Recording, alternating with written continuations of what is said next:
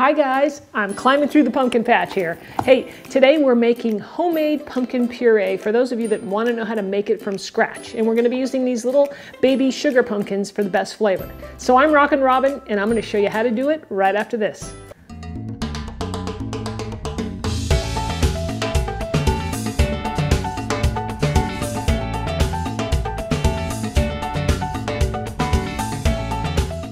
All right guys, you're going to find that this recipe is really simple. All you need are pumpkins, and I recommend using the sugar pumpkins because they have the most flavor, they're sweeter, you know, as opposed to using the big pumpkins that we use to carve with. These are really the ones you want to use, okay?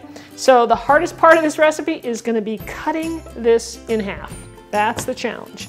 So what I'm going to do is I'm going to just try and slice off the top here and be really, really careful when you do this.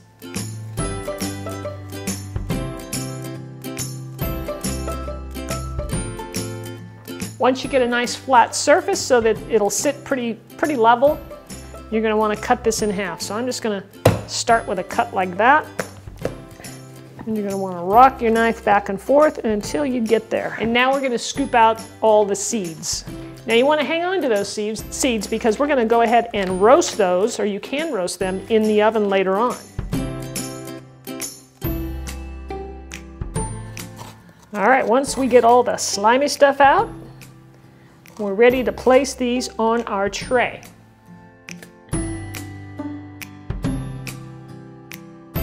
So we're placing these on the tray cut side down, and they're going to go in the oven. I have my oven preheated to 400 degrees, and it's going to take anywhere from 45 minutes to an hour and 15 minutes. It just depends. So the best test is taking a fork and piercing it to make sure that it's nice and tender, and that's how you know it's done.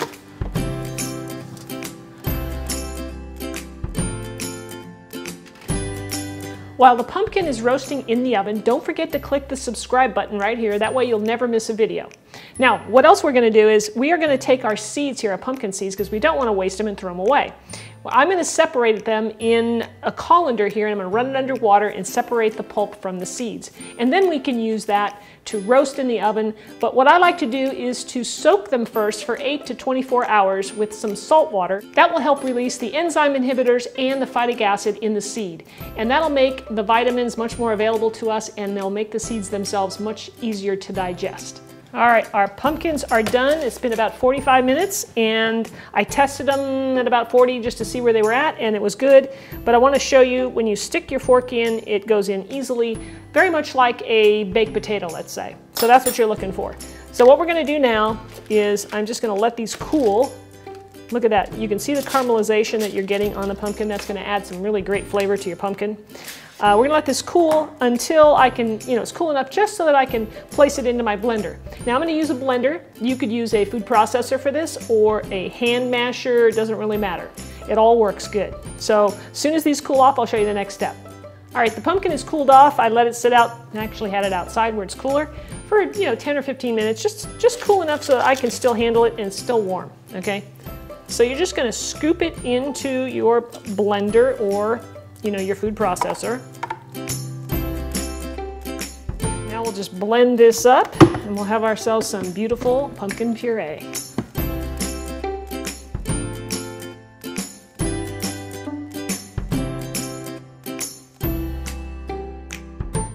All right guys, look at this. Beautiful stuff here. Just gorgeous. Nice and thick. Like I said, it's the way to go. So I'm going to let this cool down completely, and then you can use it right away if you want, or you can put it in the refrigerator. It'll keep a couple of weeks in there, or you can freeze it, and I tell you, it's in there for months and months. So I like to put it in Ziploc bags. You can put it in there and, the portions that you think you might need, like maybe 1 cup portions. That's what I like to do. And I'm going to pour mine into the bag, lay it flat, take the air out of it, and then that way they'll stack on top of each other and be, really easy to store that way. All right, I'm gonna sneak a taste here, guys. Oh man, that pumpkin puree tastes amazing. It's got that roasted flavor to it, and it is gonna make any of your recipes taste like way better. All right, guys, I hope you enjoyed that video. Phil's Dills, this one is for you. I know you like to use homemade pumpkin puree, and so here you go. Anyway, guys, I have a lot of recipes for you for pumpkin, so you can use this recipe for it instead of using the canned stuff. I'll leave links for you down below. I've got things like, pumpkin peanut butter cups. I've got pumpkin macarons. I have pumpkin smoothies, pumpkin pie, you name it. I got quite a few. So check that out in the description below this video. All right, guys, thanks for watching. If you haven't subscribed yet, make sure you click that button and you won't miss a video. All right, and leave me a comment. Let me know if you've ever made pumpkin puree before from scratch, and how do you use it in your recipes? What do you make with it?